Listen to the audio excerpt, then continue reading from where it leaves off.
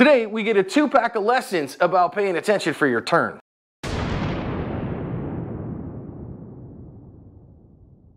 Hi everyone, welcome to today's lesson here at Active Self-Protection. I'm your host, John Correa.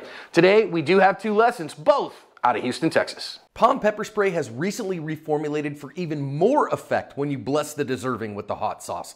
POM is what I use between a harsh word and a gun and encourage everyone to do likewise. First one here, it's just after midnight. This dude's just kind of hanging around at a gas station at midnight, and when he sees a lady who is sitting in her car after gassing up and just sitting there, he is going to walk over to her car and point a handgun at her and demand that she get out of her car. And she is going to do that, gets the door open, and she is going to walk off. Now notice her, I think it's the guy that was in the car with her, is going to then come up and get a hold of the little station for paper towels and stuff like that, and then kind of start pushing it towards the car, like spilling out windshield cleaner stuff, and then push it at him a little while before he drives off. I'm not sure exactly what he was doing that. We'll talk about that in the lessons. In our second one, armed robbery here, these couple guys come in and pull handguns. And as they do, they kind of, I think, maybe even brought in or grabbed that monitor, and now they're going to start robbing everyone. You can see there's one guy on the floor here. See the second guy's just kind of in the foreground standing around while our bad guys have 2 full-size handguns, and they're pointing them around at everyone. And then they're going to steal all the cash out of the registers, and then this guy here is grabbing guns as well. And you're going to see that in just a second as we see him kind of headed off. But now look over in the top right, and you can see what he's grabbing there is he is grabbing pistols out of their pistol rack. He stole a whole bunch of guns and all the cash out of the cash registers, and these guys run off as well. Thankfully, no one was harmed in either. I'm going to continue to say it. Houston, what the heck is wrong with you? You're in Texas, for God's sake. You have constitutional carry, for God's sake. Why are more people not carrying good, sane, sober, moral people carrying there? Of course, when you see somebody doing something you would not expect someone to be doing at a gas station, pay attention. This guy is just dilly-dallying and hanging around at a gas station at midnight. That's a bad deal. Second thing here, don't sit at a gas pump. For golly sakes, friends, you've got to just recognize that gas stations are transitional spaces. You play 4 corners. We did a short on that on the Instagram. Go find it there in terms of making sure that you're paying attention in these environments.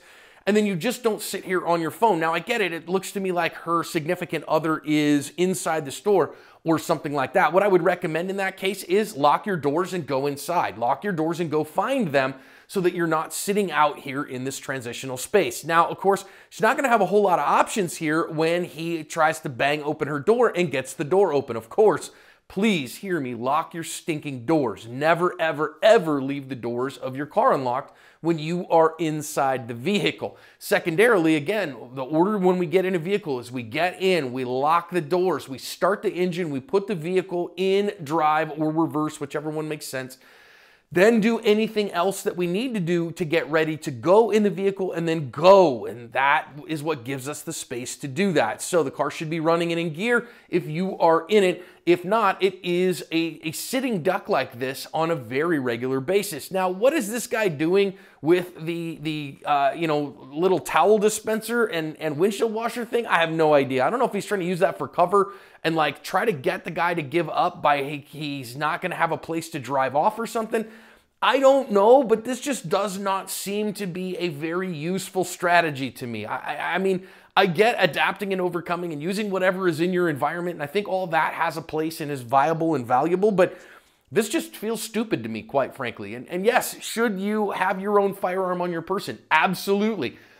Should you protect life with that firearm? Yes. Should you use environmental weapons if you have to? Absolutely. I just don't know what he was thinking here. I don't think it had really any place or any kind of good outcomes that are going to come out of this. And again, apparently they found that car like a month later.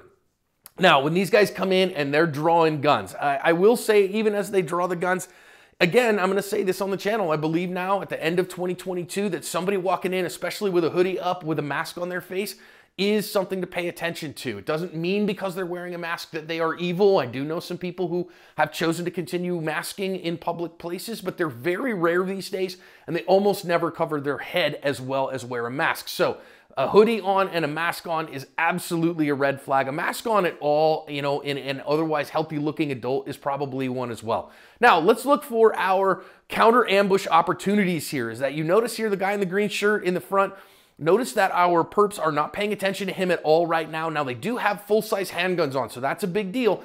But if you notice, he hasn't turned away completely. So if you're going to launch your counter ambush at this point, you better have a 1.0 second draw and first shot on the regular. And that's an expert standard that not too many can do on demand. So this would not be a great spot for most people, but would be the first opportunity if you had an expert's level of command. Next one here, you see him looking away, and now these guys have not only stacked up, they're looking completely away. They've showed you their ears. So now the guy who is in the white shirt, if you have a 1.5 second draw to first shot, there's nothing he can do to beat you. The guy in the black hoodie, he has shown you his shoulder and the side of his head, which means a 2-second draw and first shot will beat him as well.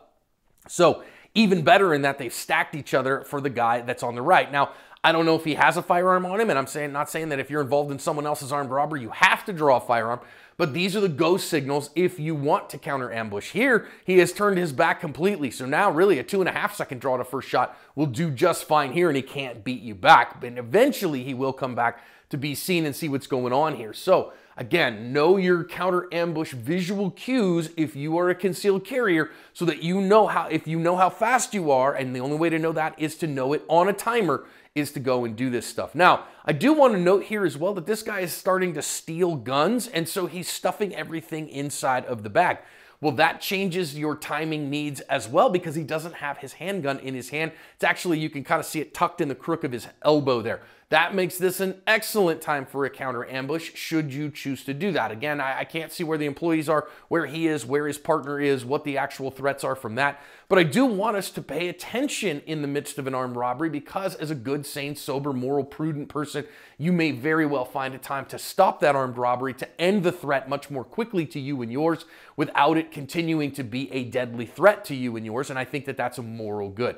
In this case, okay, they stole a bunch of stuff, but recognize now, not stopping this, these felons got away with a whole bunch of guns as well as the money, and that is going to lead to furtherance of crimes, which is another reason that I think it is moral and good to stop this kind of thing. So, pay attention in your world. Carry your firearm. Do the smart things. Know what your go signals are in a counter ambush to cover your ass.